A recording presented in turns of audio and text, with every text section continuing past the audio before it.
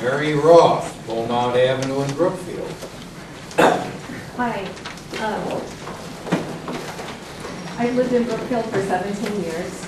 I'm also a fellow UW law grad like you. I graduated from law school 23 years ago. But I've taken a very different path than you did. When I graduated, I got out and I started working. And I didn't take the highest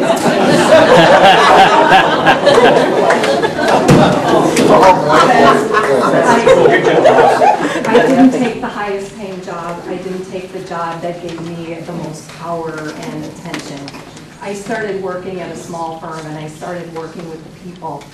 And then I went to the police academy because I had been a prosecutor and I thought I could help people better as a police officer. And that was great. And then I started working for corporations and I saw all the greed and how they mistreated their employees. And then I started working for myself. And I went to grad school and I studied economic development and I studied planning in the city.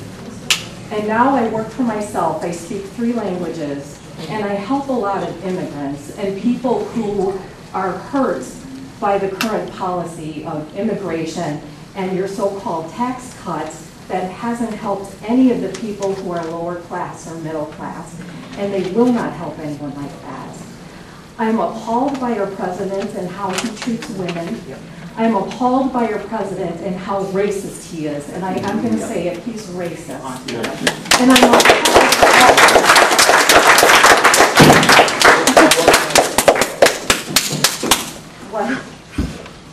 And I'm appalled that people don't stand up to him. And I want you to go out there, and first of all, I want you to get your facts. Because with my experience going out there and talking with people and helping people and meeting people, my personal experiences with immigrants and people who are lower economic level, my experience is completely different than what you're saying is the fact. So I would encourage you to go out there and meet people and talk with people and research and get the facts before you stand up to Trump. And I want you to stand up to Trump. I want you to tell him that people see through all of his lies and people see through all of his bullying, and we want him to stop. So please talk it up.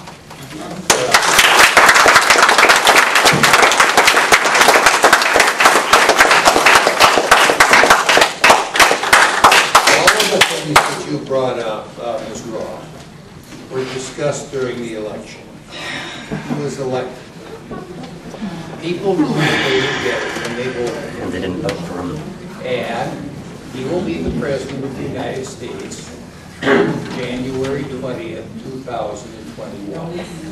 And as the President of the United States, I would like to see people look at this on an issue-by-issue basis.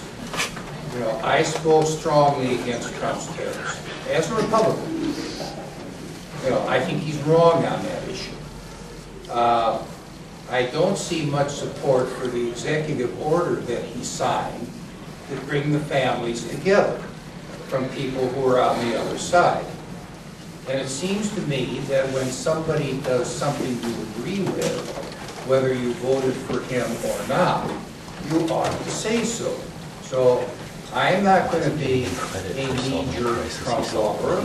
I will urge people not to be knee-jerk Trump haters on that, and to look at what he does on each and every issue. And I am waiting to hear any of my friends from the left stand up and said Trump did the right thing when he signed that executive order to bring families back together. He signed the order to start the problem in the first place. It's a crisis he created. So, if I can, he was not elected by the majority of the voting public. It was his policy to start the crisis. If I can finish, You interrupted me. If you want to believe otherwise, that's on you. But it was his. I also believe that with the investigations and all the indictments, there is clear evidence that he had help from a foreign government. Yes, he did. And he acted improperly.